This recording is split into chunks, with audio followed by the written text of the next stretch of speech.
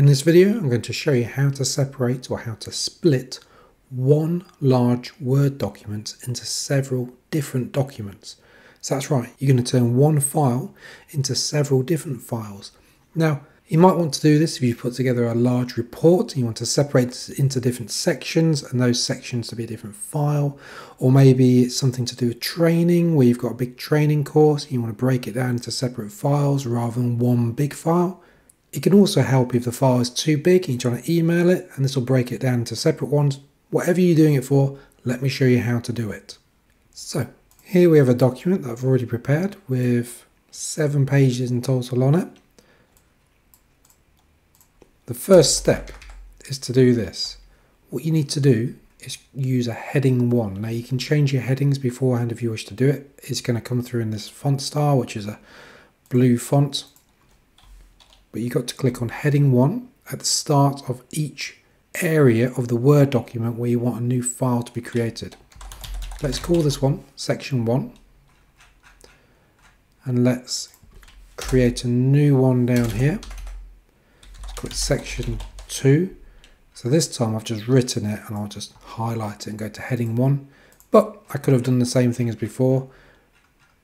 I'll do that now actually. So I'll do heading 1. What are we up to? Section 3. Okay, so I've now got 3 sections in here. I've got section 1, section 2, section 3, and we've got some more pages after that as well. Now, the sections don't have to be 1 page long. They can be 1, 2, 3, 300 pages, whatever you want in. Once you've done this, go to View, and then go to Outline. Now, when you click on this, it's going to change the look of the Word document. Don't be worried about this. This is what's meant to happen. If you wish to leave this outline view, you just click on Close Outline View. But for now, we want to stay in here. Now, each of these sections that you've created, so you've got section 1, if I scroll down, you've got section 2, then further on there'll be section 3. And by the way, I called them section 1, 2 and 3 just for training, but you can call them whatever you want. You can call it business plan, and then profits and loss accounts, whatever you want to call them. But I've done it just to make it easier in this video.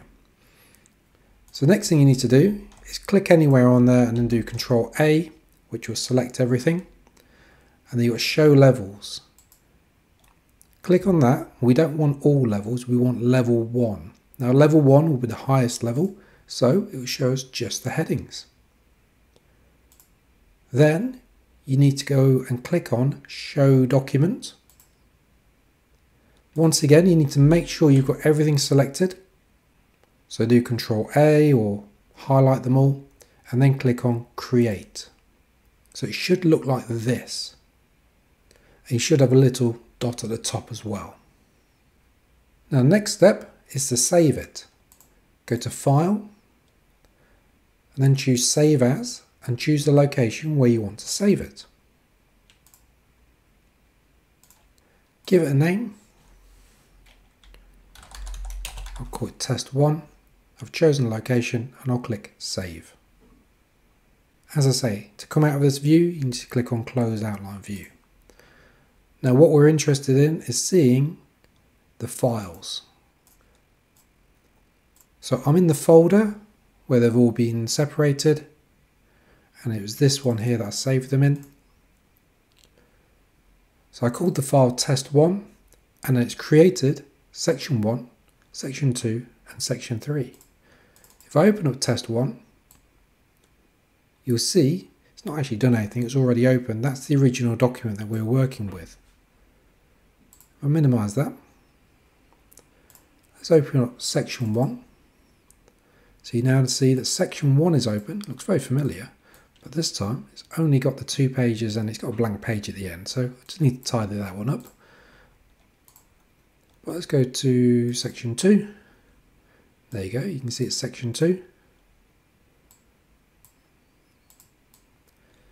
There you go, once again, it's got that just to tidy up. But you can see that it has worked.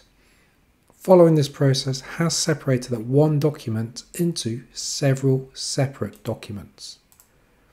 Of course, you can rename these to be whatever you want. Like I say, it could be business plan, SWOT analysis, profit and loss account, whatever you want to do with any of them. So just do that. Hopefully you found this video useful. If so, please like the video, subscribe to my channel for more top tech tips.